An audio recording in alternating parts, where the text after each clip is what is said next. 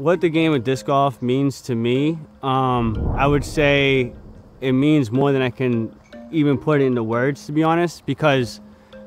at a time of when I found disc golf, I had no sense of like direction in my life or what I was going to do with my life as far as career choice and stuff like that. I found disc golf, I liked the freedom of it, and I told myself that I was gonna make my living through disc golf, whether it would be playing